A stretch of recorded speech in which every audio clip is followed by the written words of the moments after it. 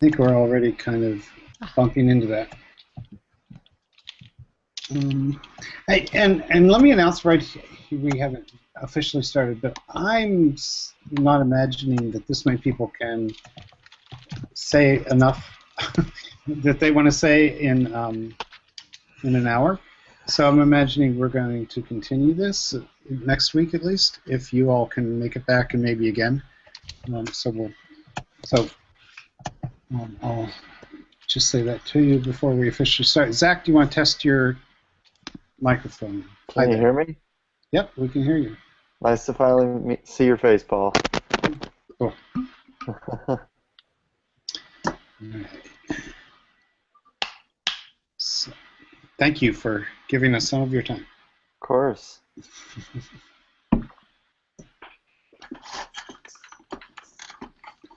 We're going to start right on time here at 9 o'clock. As soon as I can see that the broadcast is live, it looks like it is, right? Let me just go check for sure. Yep. Yep, we are live. Okay, good. Let's go back here and maybe 30 seconds early. Let's start. edtechtalk.com/TTT is the place where you can listen and chat and let us know that you'd like to get into the Hangout, and we'll try to figure that out as we go here.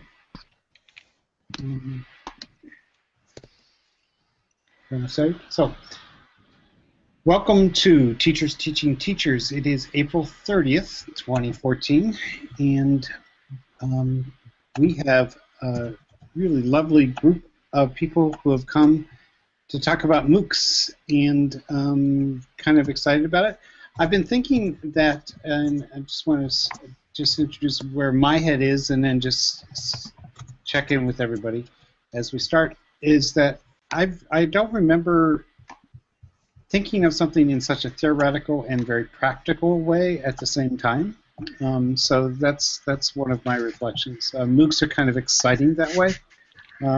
So we hope to get into some questions, and specifically, I think Karen and Christina, but mainly Karen has pushed us this way, and Karen, maybe you can frame it a bit at the beginning.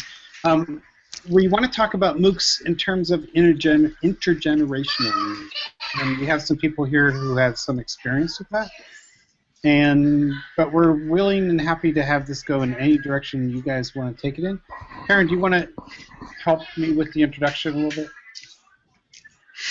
I consider you a co-conspirator here tonight. Sure. I guess, well, to start this, a group of us are starting on the second iteration of Making Connected Learning, which is the CL MOOC. Which will be happening this summer, which we are very excited about. And we were thinking, sort of coming out of a couple other MOOCs that I was involved in that had some youth involvement, and then just thinking about how much stronger many of our professional learning experiences are when they are cross-generational, sort of how we would think about that for CL MOOC in terms of involving youth in that. So that was kind of the framing for this. And I would say that question brings up a lot of other questions, like what is a MOOC, which we can go back to, and like who's the audience and things like that. Zach, we've broken one of the things that we've thought about here in the New York City Writing Project in our summer work with where we do some co-learning with is that we like to have 3 youths for every 1 adult in an experience, so that the space is felt like a youth space. We're terrible tonight. We got like 9 to 1 here, but so you're representing for us, if you don't mind. Unfortunately, this is better than most conversations. Yeah. So introduce yourself a little bit, and just so we. Yeah, sure. Okay. So I am presently a sophomore at the University of Maryland, College Park. I'm creating a major in social engagement. I did go to high school in Long Island, New York, so not too far from you, Paul. I'm a New Yorker. I like to identify myself as a New Yorker, but I'm also the founder and executive director of Student Voice, a nonprofit that's working to really engage students in the social community online. We bring them together through our Student Voice Live platform, and we're also developing a pilot program where we actually take this idea of Student Voice and implement it into the schools, in partnership with the schools, of course, but taking the best practices that exist and really having them scale within the school system. With that said, looking at MOOCs, one of the most disappointing parts about MOOCs is just the fact that retention rates are horrendous. I think that there's like 7% retention rates in some of these MOOCs, so students clearly are not as engaged in these conversations as they should be. With that said, how we define MOOCs is also another question, because 96% of students who have access to internet are using social media. 59% of them are using social media for educational purposes, 50% directly for schoolwork. So the idea that we should be using the internet and the connectivity that comes with the internet for educational purposes is a no-brainer. But what does a MOOC really look like? Is it as structured? Should it be as structured as a classroom experience is? That's the way traditional MOOCs seem to be right now. Or should it be more unstructured and free-flowing, where there clearly is more engagement and more interactivity there? Finding a balance is important, and I think the idea of scalability and measuring success is obviously two of the most important things for the powers that be.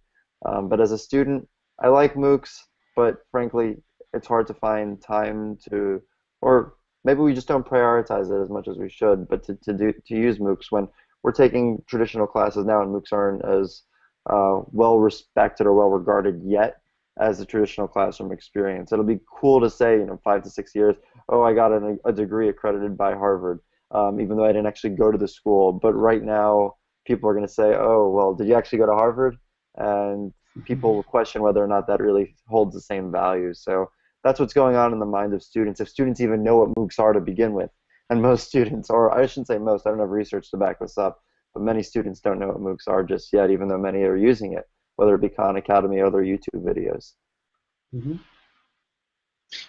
All right, so let me just ask all of you to thank you for, you hit a lot of very important points, to keep going with this notion of what is MOOC and what we want to be thinking about tonight a little bit. Do you want to just jump in, or should we go down the line? Why don't we, Verena, go ahead. Introduce yourself and say a little of your experience and what you're thinking right now about MOOCs.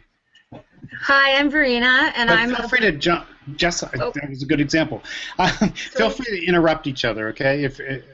As we go here. Yeah. I'm Verena. I'm from Calgary, Alberta. I'm an online teacher. I hero worship Zach. I'm so proud of him and many of the other students doing some incredible work.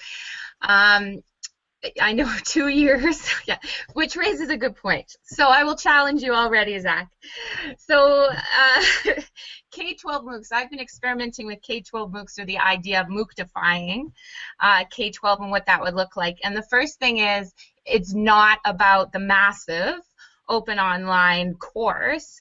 It's about an open online community based on any of my experiences. I wouldn't support or advocate massive anything for K-12 because of the needs that they have, security needs, as well as just the fact that we've worked so hard to bring down the ratio. Why would we suddenly create a mass industrialized concept and implement that? I mean from a teacher lecture focus, Karen. So I'm thinking the traditional MOOC I do not see in a K-12 classroom. It's like an encyclopedia. It's an opportunity for enrichment. Where I see the possibilities are, we just did a gamification type MOOC, and we had graduate students working with grade 9s, and they worked together in Minecraft. That's the kind of short, project-based opportunities that I think I'd look for.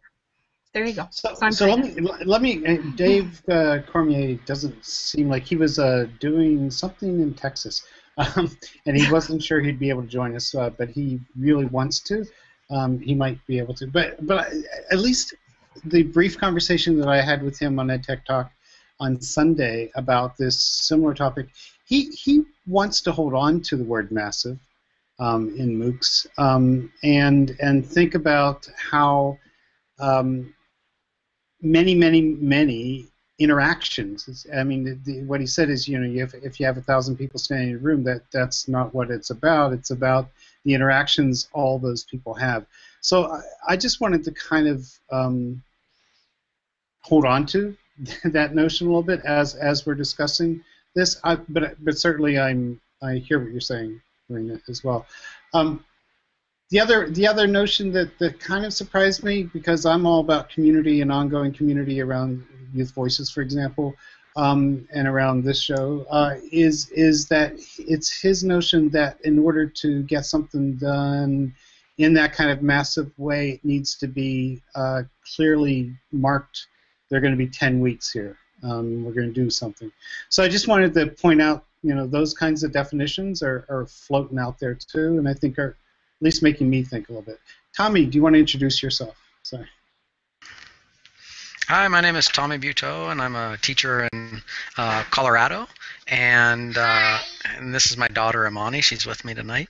I'm just interested to find out what people are thinking about this, because we've explored the option of doing, maybe grammar-type videos and having students look at those before coming to class, and I mean, that's as much thought as I've put into it, really. So I'm just interested in finding out what other people are thinking about this and how other people are considering using these type of ways of having students connect online. So I'm looking forward to hearing what everybody has to say tonight. Cool. Welcome. Stephanie, West Bucket. That was muted. Okay. So hi, I'm Stephanie West Puckett, and I teach writing at East Carolina University, and I'm part of the Tar River Writing Project. I started last summer thinking about MOOCs when I was asked to participate as a co-facilitator in the Making Learning Connected CL Summer MOOC with National Writing Project, part of the Educator Innovator programming. And had a wild ride of a summer, really just fantastic in terms of being able to connect with other people and network and really try out some new things and just be inundated with ideas every day. And then we've been remixing that idea of the Making Current Learning Connected MOOC locally. We're right now engaged with a middle school here in Greenville, and we've been remixing the CL MOOC and connected learning approach to MOOCing over the last 12 weeks with middle school teachers, and it's been a very different experience than what we had last summer.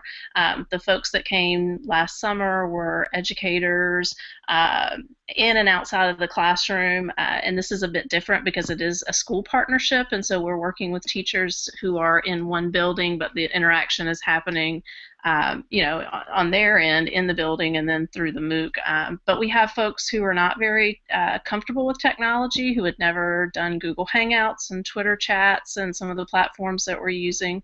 And so it's been really interesting to think about what kinds of support teachers who are not already connected in these ways might need in order to engage and to become part of these conversations. And so that's something we're thinking a lot about these days in my area. Well, thanks for that contribution. Karen, you wanted to say something? Hi, I'm Karen. I'm going to just say something quickly and then jump out and then maybe jump back in later to let some other people in. But I wanted to talk about two things in terms of what is a MOOC. And I would say, overall, MOOC does not mean one thing. And when I first started getting involved in taking and then facilitating MOOCs, I was kind of unexcited about the whole idea of MOOCs. But I think CL MOOC and some other experiences showed me that MOOCs are not all the same thing, and the sort of particularly the differentiation between X MOOCs and C MOOCs, which are more connectivist, I think is really important. And I think I've always sort of argued against the massive in terms of like making that a goal, but I think one real opportunity with massive is having a huge a huge group and then allowing people to sort of subgroup based on their interests or passions. And I think that's really interesting. And you really do need, it seems like some number, I don't know what it is, over 1,000, but depending, depending on the group, you need a really large community to allow those subgroups to really form. And then you're in a much smaller group environment. So it's kind of a multi-leveled thing. Yeah, Dave also said provocatively that you can't make a MOOC. You can, I can't talk. You can't make a MOOC. You can. It just happens. So that's worth thinking about too. But I certainly, then we challenged him and thought about how you can nurture one along. But yeah. Well, and I think the overlap between course and community and where they intersect is interesting, because I do think that the start and end dates of a MOOC, the way most are configured, I think they're really important. But I think where you have a MOOC that grows out of a more ongoing community, like writing project or other groups, then I think people can sort of jump into different courses with start and end dates, but you have an overarching community that persists over time. So that might be one way to frame that. Let's get some other voices in here. Michael Barbour. Barbour, I'm sorry. Say your name for me. I'm sorry, Michael. Welcome. No, you're right the first time. Barbour. Barbour, okay, good. Michael. Hi, I'm Mike Barbour. Yeah. I'm the at Sacred Heart University in Fairfield, Connecticut, so just up the road from Paul by about an hour. It's interesting as I've been sitting and listening in, because a number of I've heard a couple of times the term traditional MOOCs. And when the people have said the term traditional MOOCs, they have tended to go on and then describe the types of things that edX and Coursera and some of the others are doing, which I thought was interesting, because when I think of traditional MOOCs, I don't think of those X MOOCs. I think of those C MOOCs. In fact, the X MOOCs, David Wiley sort of, I think, cleverly described them and used the term, instead of massive open online course, he actually used it as massive obfuscated opportunity for cash. And I think that actually is a very good descriptor of the XMOOC idea. This idea of how do, and the conversation around it, I think, has been a good one, because the main thing that they talk about now is how do we monetize this? How do we credentialize this? And I mean, Zach even mentioned that idea, at the beginning of, how do we, get it to the point where we can offer up this idea of credentials, so that I could say, I have a Harvard education. There's a reason why, I mean, when you look at sort of how a lot of this started within the online higher ed environment, it was, with the open courseware projects. Within the K-12 environment, it tended to be through the Khan Academy. I mean, what they're looking at here is, let's just put content out there and let other people sort of coordinate it and curate it and use it for their own purposes. And I think that's sort of a lot of what is getting lost. It's that curation aspect that we're losing with this idea of how do we formalize and monetize MOOCs. So I think I'm here sort of as that contrarian voice, which is one I fall into quite nicely. Can you talk a little more of your own experience with MOOCs? Sure. I mean, I've run one on K-12 online learning, and I've been quite active within the K-12 community in general, just looking at this particular issue. And I know Verena and I have talked a number of times about this. And how we can sort of put this into a K-12 environment. And I won't put words in Verena's mouth, but I think she probably agrees with me when I say, that for the most part, at least within the K-12 environment, it seems that it's a great tool for professional development for teachers, but in terms of with actual students, it tends to be more of a co-curricular or extracurricular kind of thing. Ones that sort of, your high ability students might take advantage of, or those that have a very specific specialized interest in something. And in both instances, neither of those particular groups are all that interested in the credentialization aspect of it. All right, so we're just sort of laying it out here, I think, still, and getting other voices in. Kevin, do you want to? Say hello. Thanks. Hi, everybody. Kevin Hodgson. I'm Kevin Hodgson. I'm out in Western Massachusetts, part of the Western Mass Writing Project, and helping facilitate the CL MOOC as well. And I guess I come at it from being a participant in a couple of connected MOOCs, and then also trying to design and help design and help facilitate one as well. And it's interesting because when I've been in them, some have worked a lot better than others, and I don't always know what the magic thread is that kind of makes that happen. Like what brings a certain kind of person into the community that then allows you, as Karen was talking about, to suddenly connect with people and go from that big scale to the smaller connections and draw off that energy.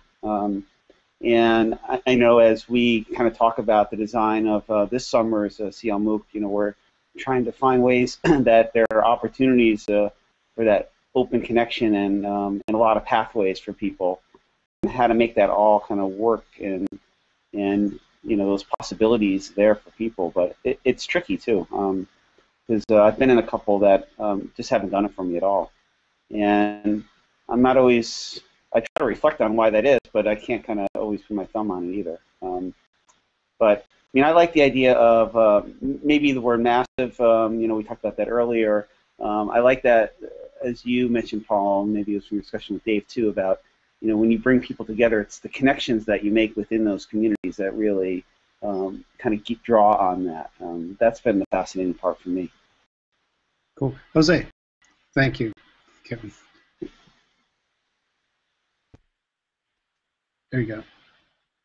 Unmute one more time. You're still muted. There you go. All right, here we go. This is Jose out in Los Angeles. I'm a 5th grade teacher.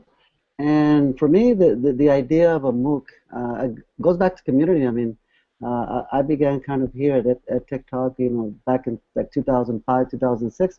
And throughout those years, different connections that I've made, and looking at growing as a teacher and bringing stuff back to my students, and I've had the opportunity to participate in several MOOCs, and for me, and I learn from this. What experience can I take back to kind of my day-to-day, regardless of what others are doing around me, but it tends to be a very isolated experience locally or face-to-face.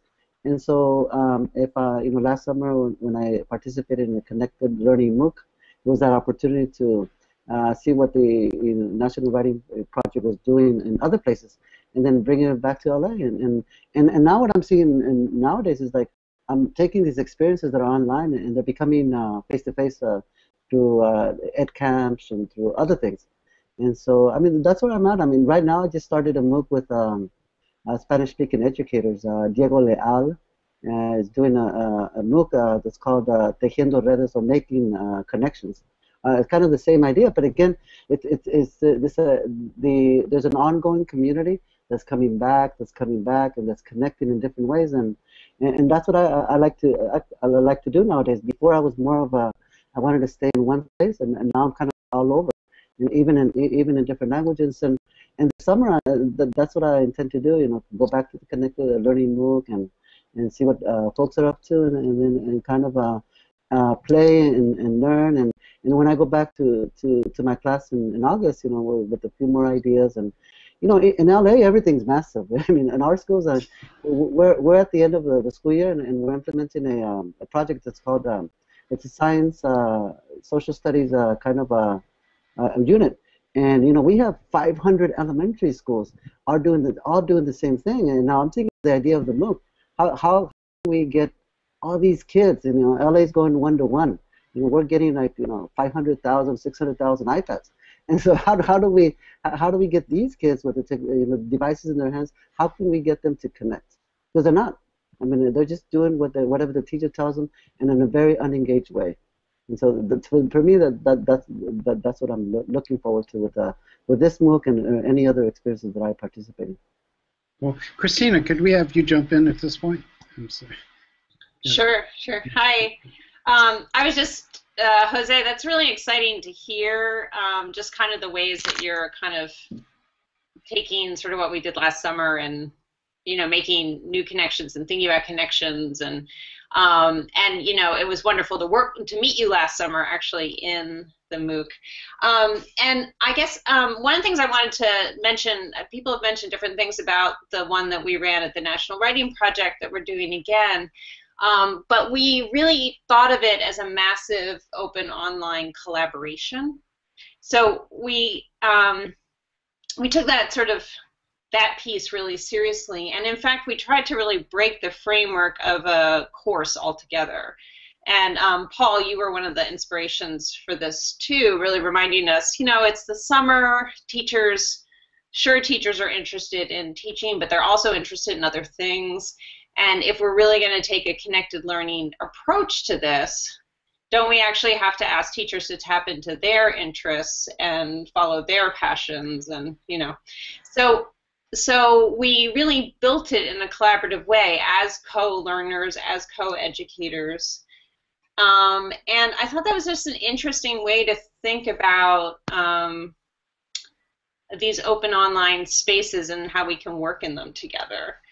And one of the things, so just picking up on what Jose said, I think that what we got to was and I'll try not to make this short because we can talk more about it later, but what we got to was kind of a framework that both provided some structure, so to the point that like MOOCs just happen, I'm not sure, like there's some structure, right? Like I think that's an interesting conversation to push on a little bit.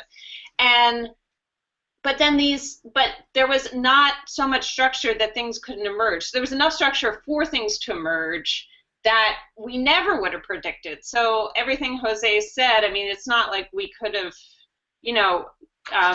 really predicted that. We hear these stories all the time of how people took some of the learning they did this summer and then are making whole new connections. And so it's really the combination. So I'm really interested in the balance between the structures provided and the emergence that happens, and then how we learn from that emergence. And then this summer, we're taking this idea of emergence and really saying so many people led the MOOC last summer, let's invite more people to lead the MOOC. So we have, we're trying to expand the leadership out so more and more people can lead this year.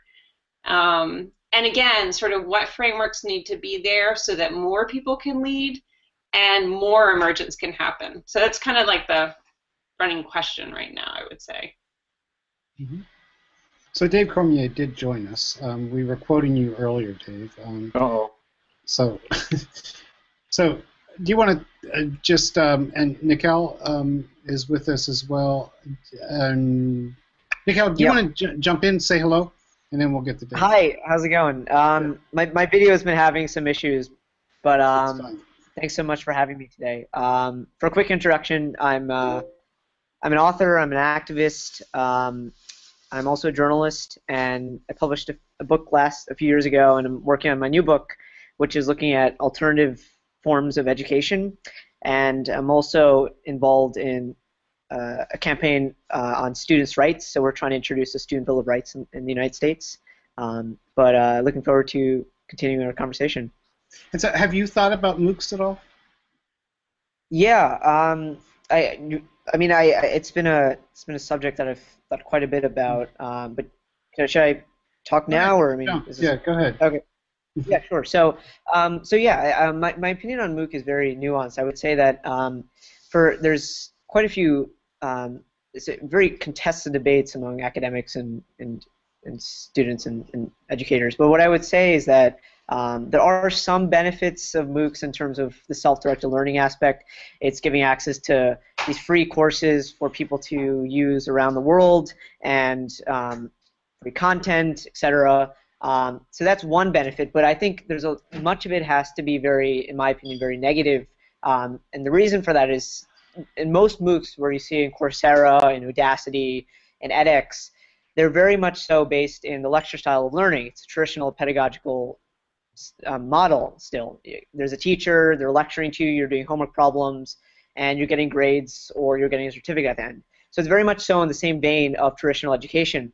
The other part to this is that, and some people have criticize MOOCs as a form of neocolonialism, where MOOCs are trying to, they're these Ivy League, they're very much so at these Ivy League institutions, elite schools, and oftentimes they are being, there are companies that are trying to model them in Africa, for example, using Western curriculum, using Western tools, Western language, and not adapting it to local circumstances.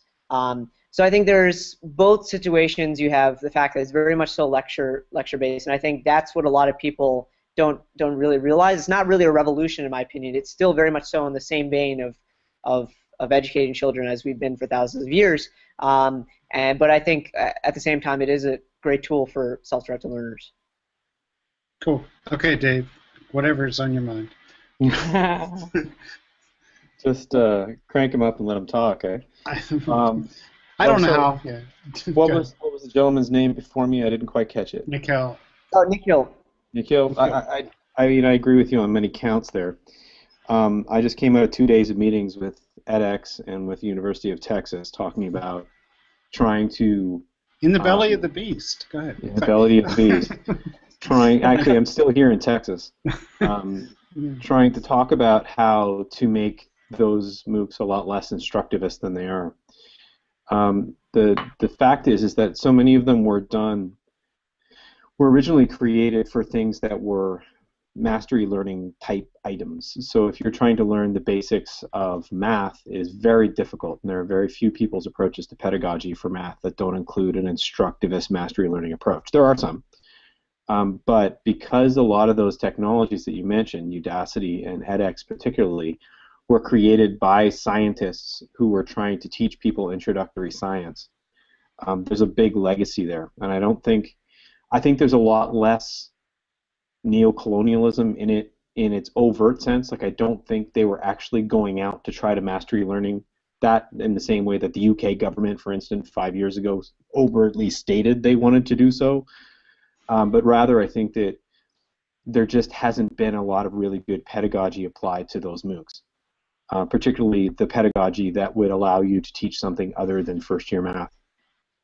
So I think that work that is trying that actually not think I know there's a lot of work that's being done right now behind the scenes, trying to make those platforms into something that would allow you to have a more collaborative approach to learning. Right now, it is not possible inside those platforms, inside of edX, to do so.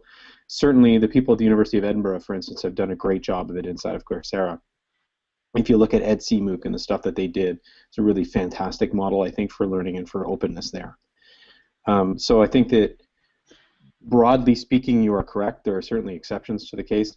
The MOOCs that are being spoken about here, however, certainly the one that was taught last summer that the folks here are talking about, is a totally different beast, and is rather taking the internet for what it can do and allowing people to come together and learn together. And I think it's unfortunate that the original vision of MOOCs has been clouded by this sort of crazy retro instructivist pedagogy, rather than for the real amazing efforts that have been done by educators all over the world to create environments to allow people to come together and learn together. Do you want to say goodbye to Zach? Bye, Zach. Yes, go ahead. He's going back to study. Not on MOOCs, unfortunately. I'd like to I'll just tag that for Nikhil and for the work that he's doing. I think that you're quite right, and I think that's a very important part of the story. But I think there's another part of that story as well. I'm very interested in the planning that you guys are doing for running the MOOC this summer, the second time, because running MOOC for the second time brings in all kinds of really interesting questions about how you deal with your returnees and what exact role that they have, and whether or not they have like a special role. Are they tutors? Are they community managers? Do you totally change the curriculum so that everybody can do it again for the first time together? Or do you recycle a lot of the same stuff so that you can have mentors coming in the second time? And I think those questions end up being really interesting community questions that that are about how do you talk about community. So I have my own sort of work that I've been doing recently, and my community, or the community that I'm involved in, there's a lot of talk right now about how other people come in and who should be allowed to come in. And the essential sort of You're talking about RISO 14? RISO 14. The essential weirdness of community. Is there a RISO 15 planned, or? There is for January, Okay. yeah, totally. Okay, good. But the essential weirdness of community, which is, and we talked about this last week, you can't have a we without a them. And that idea that identity is by its nature it's the inclusion of some things, but it's the rejection of others. And how do you take a bunch of people who had an experience together, who have an identity formed through that experience, and how do you include other people, and how do you sift that together? And I think those are the kinds of challenges that are pretty much unique to the internet. You certainly see them in military, like in sort of large-scale war pieces where you have collections of people and new collections coming in. There are other kinds of relocation items that would have happened in communities in various times of strife. But in the normal, everyday, regular running of things, the number of times, like let's say 500 people, you'd have 150 of the core people of those to return to something, and another whole huge infusion of other people come in. We just don't have a lot of models to handle and to understand what that means from a community perspective.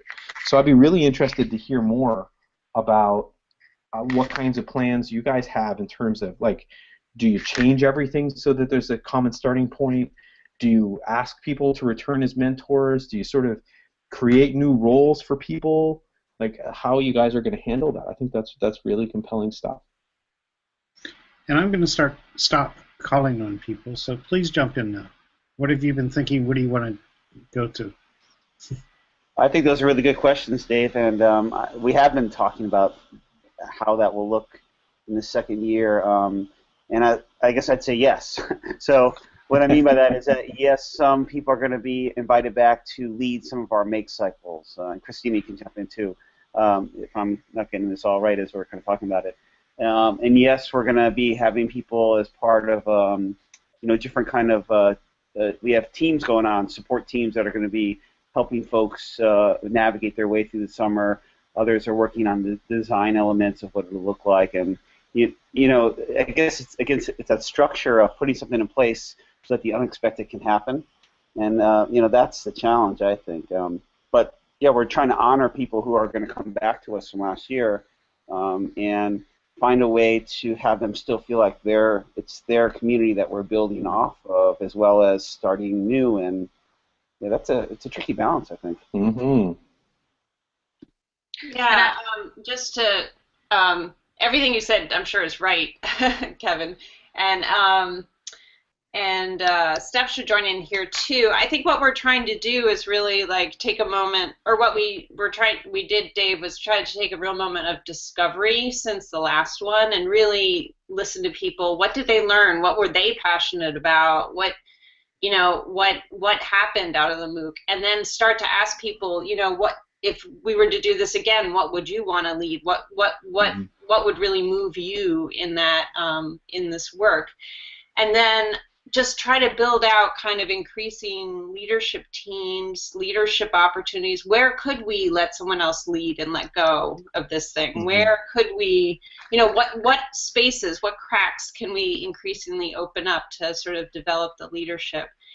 And it's starting to come together. I mean, Kevin was talking, we were talking yesterday, and it's a little, I don't know, it's kind of scary to open this thing that felt so successul last year, but we also feel like it's not going to be successful if we don't open it.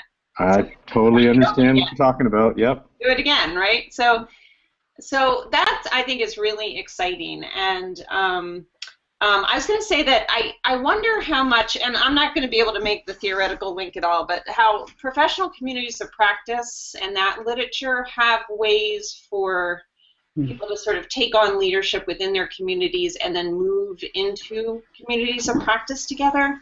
So I do think, and it's sort of the theoretical background that we sort of swim in at the writing project. Mm-hmm. So I haven't fully connected those pieces yet, but it is a place that I'm wondering about. What can we learn from that literature and how we build communities like this? Yeah, that feels useful if the community has clear content?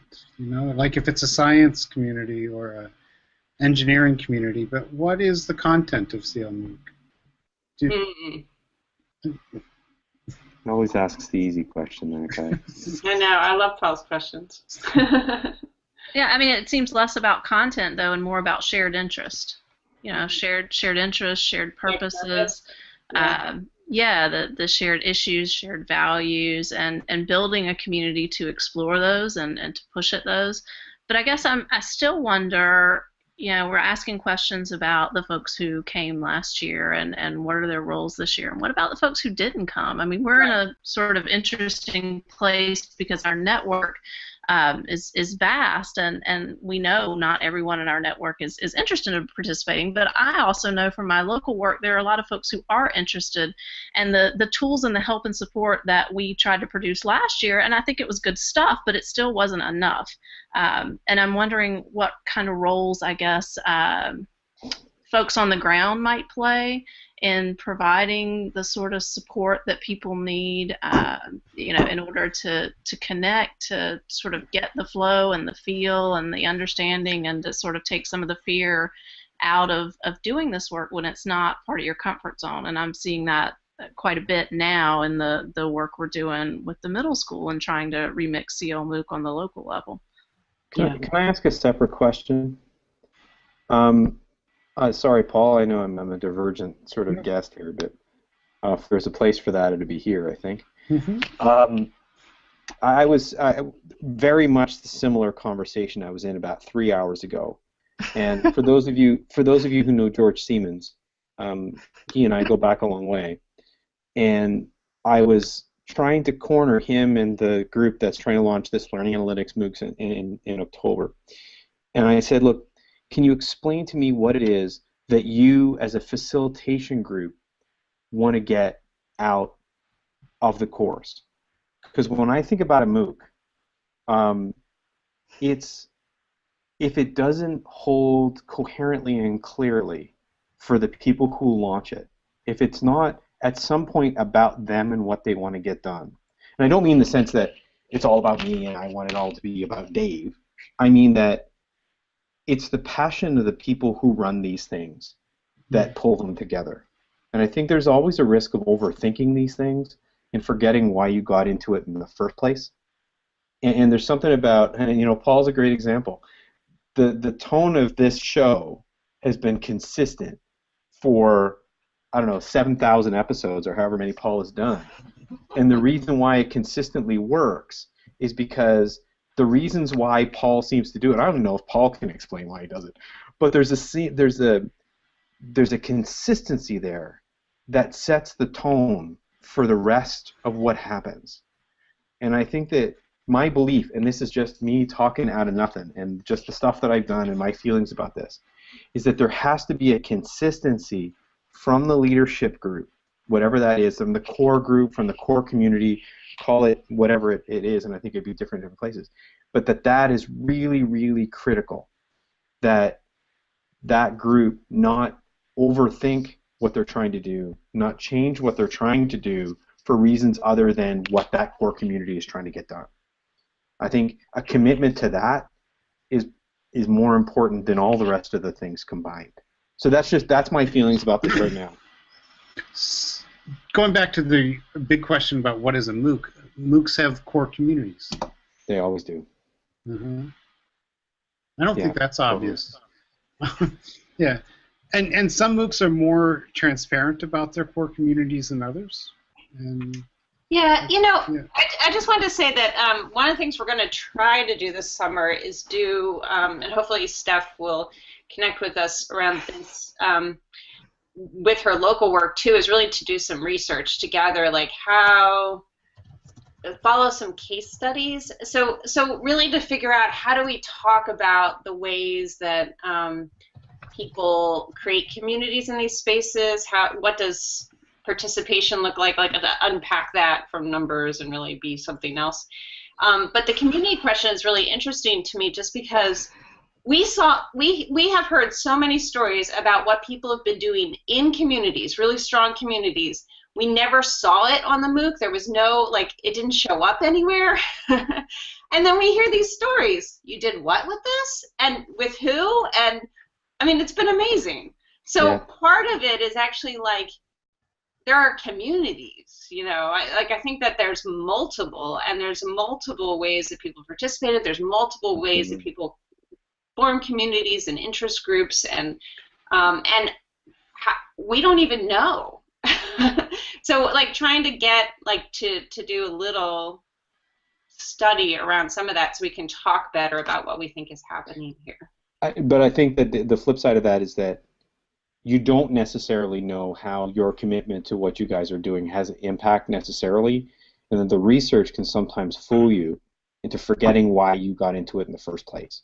And that's my only caution, is that if you dig in too deep, I mean, there's nothing more, I don't want to get weird about this, but there's nothing more anti-capitalist and anti, like, the way that our world normally works than running a MOOC, like the one you guys ran, like the stuff that I do. Why are we doing it? Well, what are we getting from it? I don't know. Why do I do it? Why has, and again, I keep using Paul as an example. Why has he done 647 episodes? Because it matters, right? Because there's something about, and you know, I'm from the Jeff Liebel School here too. There's something about connecting with people that's important, and it doesn't matter if it's 10 people or 1,000 people.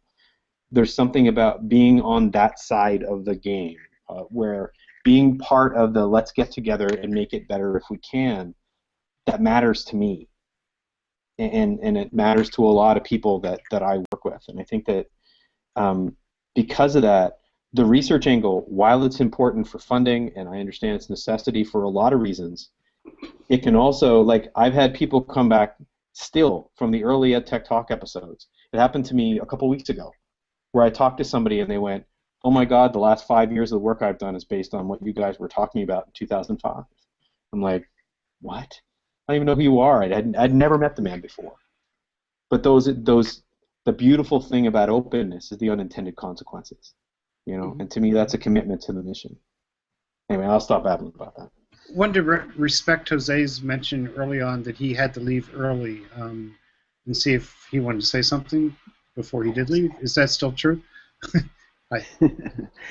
Well, I mean, I'm kind of listening in and hearing, you know, going the second time around or the third time around or the fourth time around, whatever time, and you know, if I could share an experience with the Spanish-speaking folk, Diego Leal has been doing a MOOC kind of modeled on George Siemens and you know, and the MOOC, the first connected MOOC that was the massive MOOC that was online, and we went back and he's now like in the 5th round where he's taken this core group of educators, you know, from all over Latin America, and it's pretty big. I mean, it's several hundred, and they're coming together over you know, like 2 or 3 times a year. We're starting a new MOOC, and then and I kind of been a lurker in and out, but just the idea we can go back to some, you know, understanding of how we connect with each other, understanding how we can take it back to our local, like,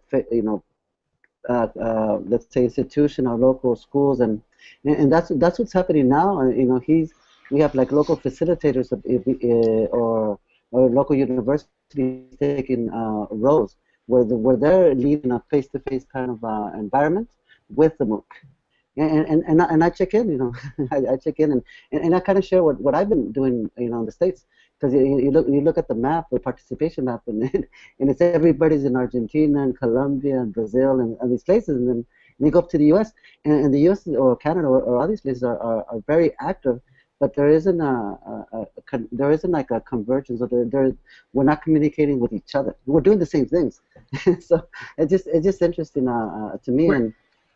Where could people see that?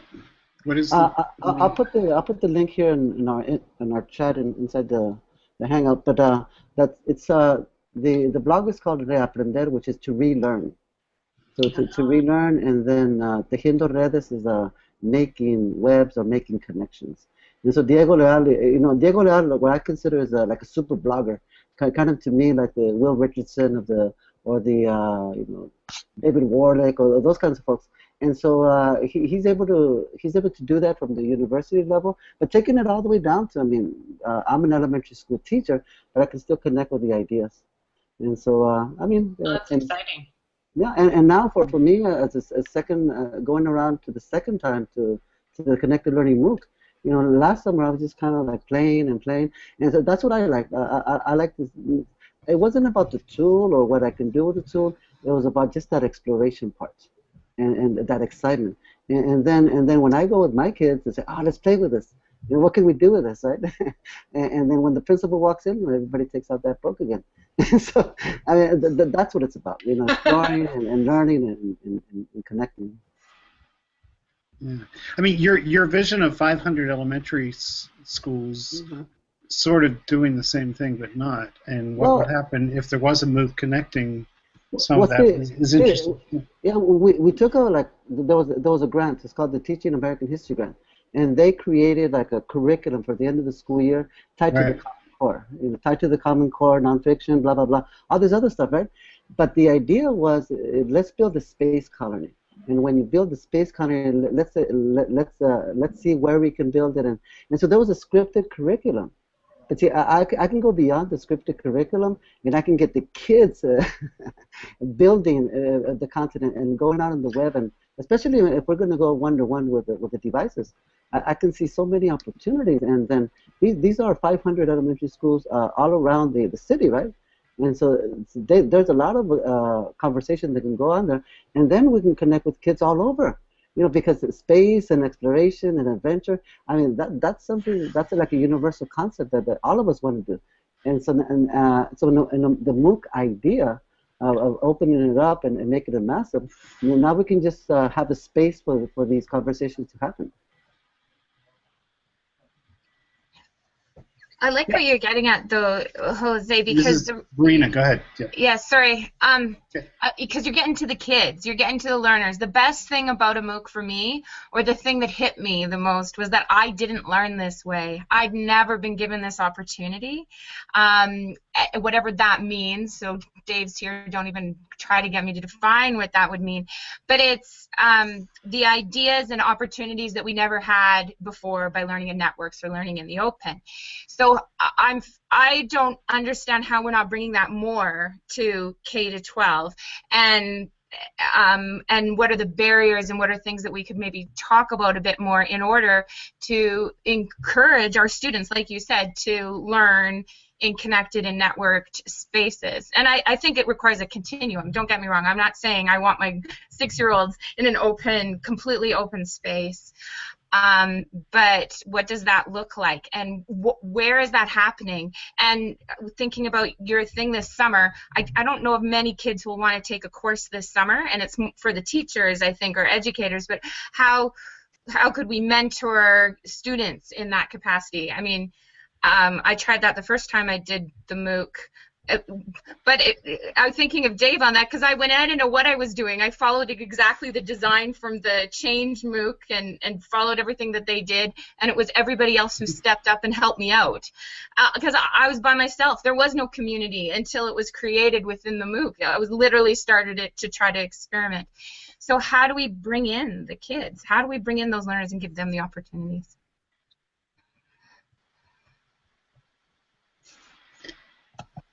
Those are great questions. It's funny because we have talked a little bit about, and Christina, maybe you could correct me on this, but initially we were talking about ways to, I think we're still talking about ways to, connect the CL MOOC with students somehow, but summer, brings difficulties. And also, I think it changes dynamics, right? I don't know. I guess I'm just talking off the top of my head here, but just thinking of when you're in a community with teachers, it's different if you're in a community with teachers and students as well, and how does that alter the dynamics of what's going on within that? And I guess it's one of those things that we're still trying to sift out and think through, and it goes to the heart of what the motive or what the goals of the MOOC would be, right, for the online space. I guess last summer we were thinking that the idea was that teachers would experience, the whole make cycles and connected learning, and then bring those experiences back to their classrooms, and then have their students be engaged in variations of those make cycles, and really getting your hands in with play and tinkering, all that kind of stuff. But to be honest, we're not sure even now, like, how much that's spread out. I mean, we, as Christina said, we hear stories, which are great to hear, but there's a lot of unknown qualities too. You just got to go with faith that you're making a difference. The teachers that are then making a difference with in the kids' lives. But that's going on faith. You mentioned not knowing what it might look like to, have students involved in there. I mean, one example that you could look at, Rick Ferdig with the Michigan Virtual University just ran a MOOC, I think it was earlier this year, actually. I think it was in January or February, that had both teachers and students involved in it.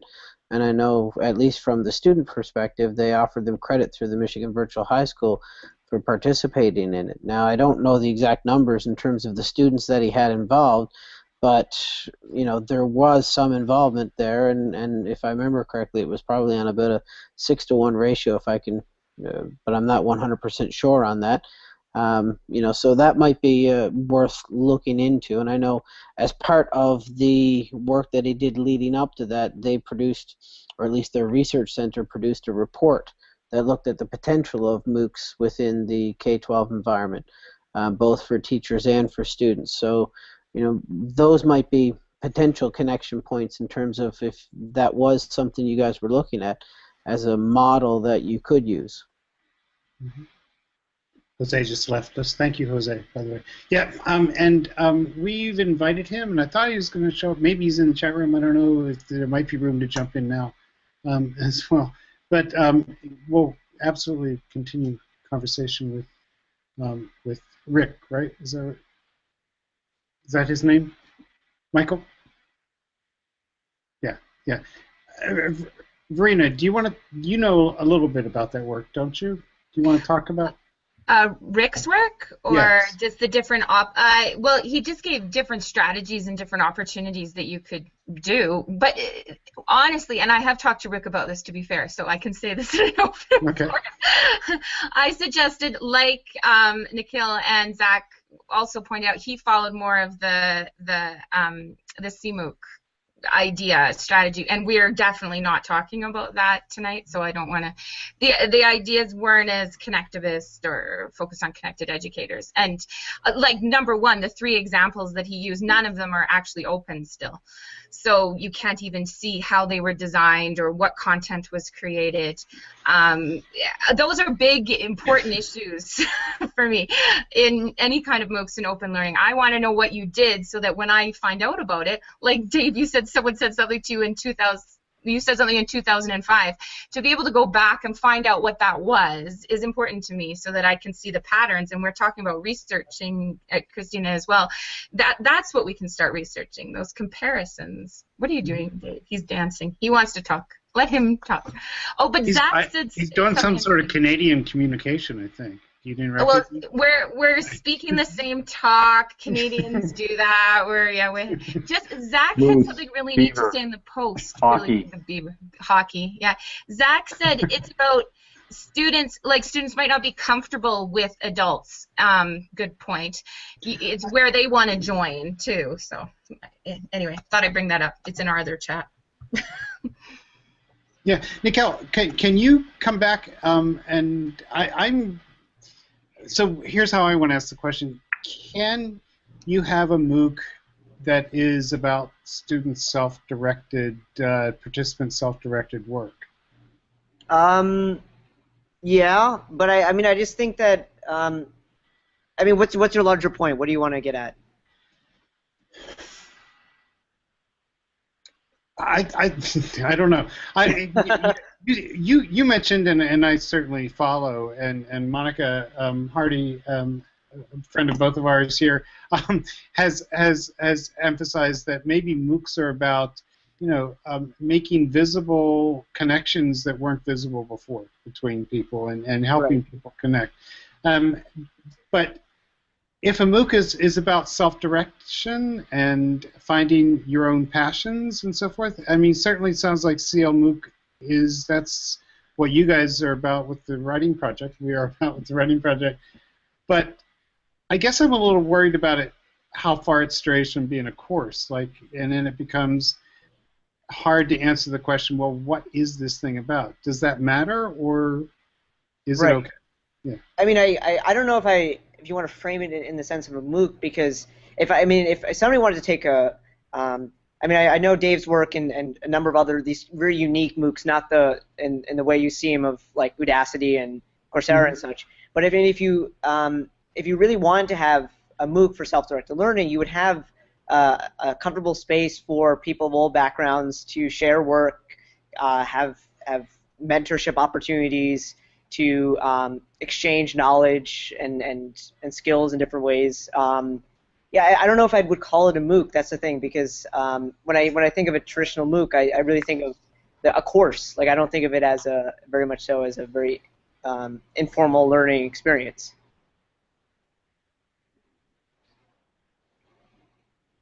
Any thoughts? I guess that goes back to the wrestling over the word MOOC, right? And and where it's coming from, and because when I think of MOOC, but maybe it's just my own experience, I don't think of the Coursera's at all. I think of the very open. It's actually not in any single space. That the learning and the sharing and the technique happens across platforms, across media. And sometimes you intersect with other people, and sometimes you don't, and the learning goes off on where you want it to go. But I don't know how that works for students. If I'm a teacher, and I am, I don't just play on video here. I don't know how that will work for my sixth graders. I have a What's hard your time concern wrapping my about head. that? What do you mean? Yeah. I guess it's a combination of thinking about the curriculum that I have to teach. Although I'm not in a situation where it's a very as Jose was saying, where I'd have to when the principal walked by, I have to pull out all the books, kind of thing. But still, there are things I have to do, and also, to be honest with you, I mean, we don't have the technology where kids we battle over who gets the rolling cart in our classroom, in our school. So that becomes a problem too. But maybe it's just my mindset too. Trying to move from me, the learner, into me, the teacher, with my learners sometimes, and navigating that are things I still wrestle with. Mm-hmm. Well, so thank you.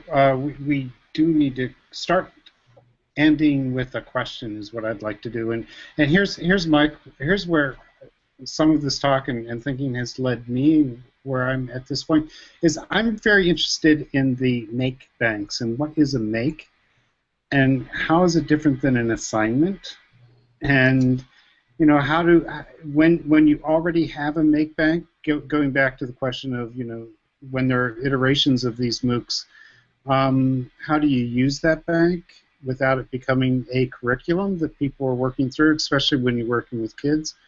Because on Youth Voices we have, actually a very similar thing called missions, right? And those can be used in open ways, or they could be used in really sort of not so open ways. So I'm kind of interested in what Jeff Lebo was talking about a couple of weeks ago, like what gets curated from the experience of a MOOC, and what do you do with that? But let me just add one other piece, which is that what happens on Youth Voices is that teachers and students miss each other a lot. They'll publish stuff about in this wonderful way to write a poem or something, and other kids want to do that, but they're off on their own curriculum. So I'm almost imagining a MOOC as a way for people to communicate better and make better connections between classes. So just to say. Verena, do you want to say what your last thoughts are here tonight?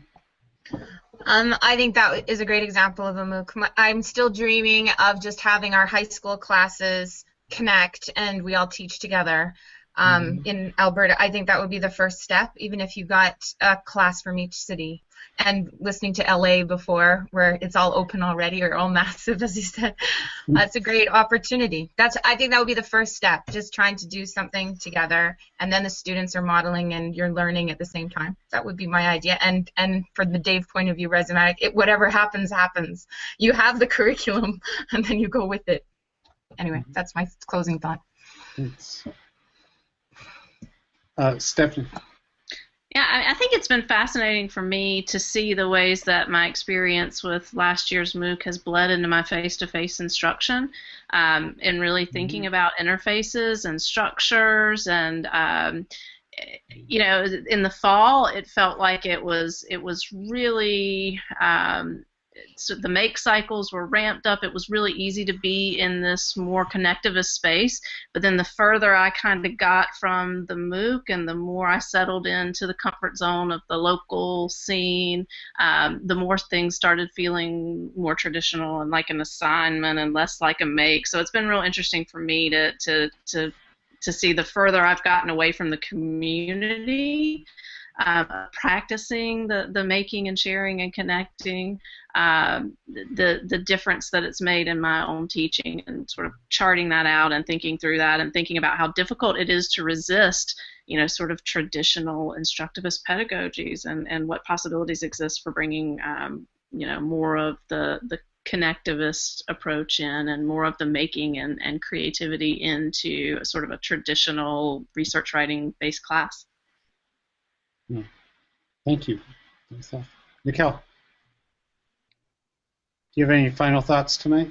Oh, sorry, my microphone. Okay. You're back. Yeah, no, I think it's. I'd love to learn a little bit more about some of the work you guys are doing in your classrooms, in your schools, that are alternative to the kind of traditional notion of what we call a MOOC. Because I think that's great. I think there's a lot of potential in that. I mean, imagine like I forgot who was saying this, but imagine if you actually had a whole school or whole community together on, say they wanted to learn, I don't know,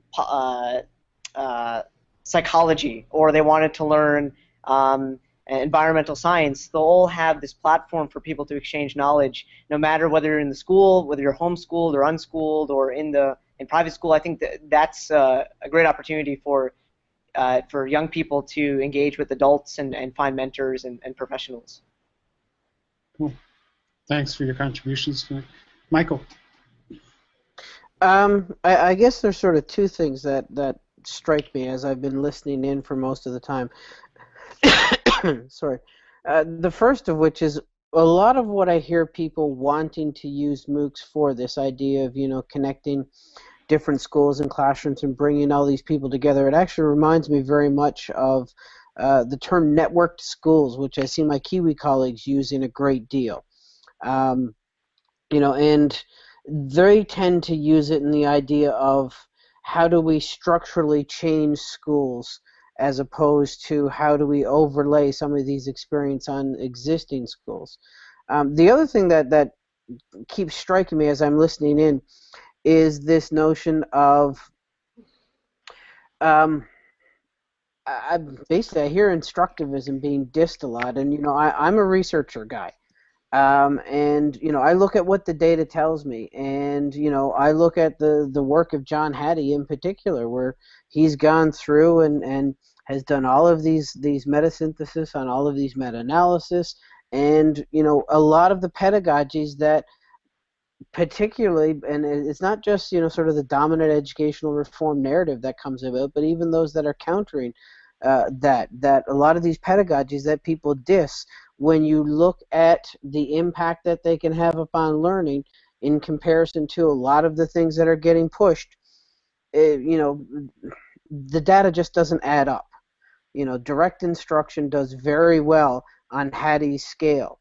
And you know, there's a reason why we continue to use it. So it's, you know, a lot of this is chasing the latest shiny object, as opposed to chasing things that we know actually can have a meaningful impact upon learning. Great, thanks. Do I get to go next? Yes. and then we'll come back to Kevin. Go ahead. Yeah. I mean, John Hattie's research is really interesting, and there's lots of research out there. Constructivism is 120 years old. It's not something we made up yesterday. So I don't think it's a new and shiny. Many of us are inheritors of 120 years of educational research that has a whole other track of people who have evidence for how it works. And when Hattie looks at an outcome, his idea of an outcome is very different from my idea of an outcome. Connectivism is not. No, it's not 120 years old, but it's based in constructivism. It's another flavor of it. And it's another way of talking about something we've been talking about for a long time. And everybody, I just spent 2 days with the guy who coined the term. He would say exactly the same thing.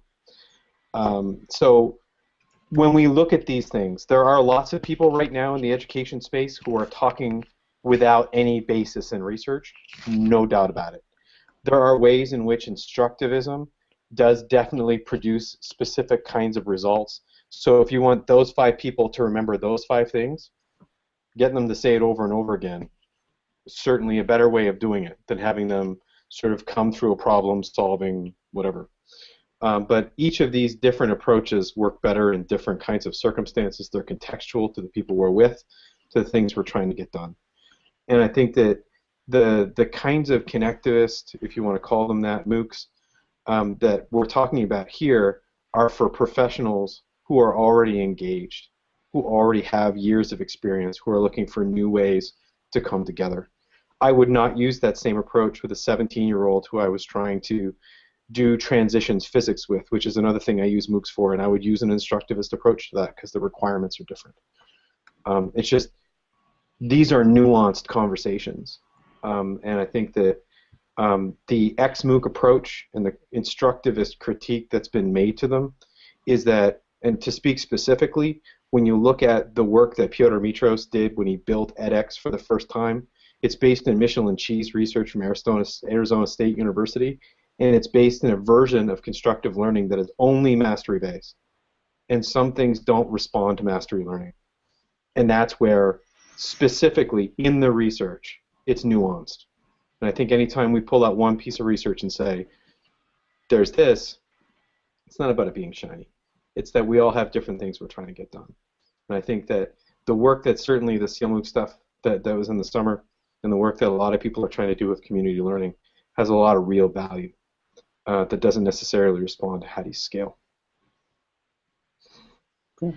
Okay, Kevin and Christina to finish this up here. Kevin, go ahead. I don't have anything to say. I'll pass it on. Sorry. Yeah, thanks for your contribution. Christina, do you want to say anything? Sure. You know, it's the you know, I think it's important that the constructionist aspect of the MOOC that we've been working on is celebrated as, yes, a long-term theory of learning by making and learning by doing. And I really think that what I've learned from working at the writing project long-term is that the act of writing itself is a creative and constructive and production-centered act that supports us as a community of practice in developing and sharing our practices. And I think in that way, the focus that we've had on making, so I thought it was interesting, Paul, that you ended talking about the Make Bank and also talking about youth voices, because I think in some ways that creative focus of these forums really does allow for some interesting things to emerge and happen that may not have been predictable from the get-go. And I agree that we're doing that with a particular intention and a particular purpose and a particular context where those things are really needed, and that's what actually we're trying to do. So so I always think it's interesting, the sort of the affordances of the making and the writing and that kind of production-centered work. And I think it's pretty exciting to think about across MOOCs and forums like Youth Voices, etc. Well, Thank you all, and those who have dropped out. If this feels like we're stopping in the middle, we are. And please come back next Wednesday if you're able to, and we'll certainly invite you to. And we'll continue this if that's okay with you all. And I really do want to get to something practical. I started this by saying this is both theoretical and very practical. So yeah. Let's try to do that. What I say here at the end is thank you to Dave Cormier and Jeff Lebo, who started us off on this road several years ago at edtechtalk.com, which is a channel of the World Bridges Network. Thank you all for this conversation tonight, and we hope to see you around and continue in lots of different ways. Good night. Thanks. Thank you. Thanks, Paul. Good night, everyone. Bye, everybody.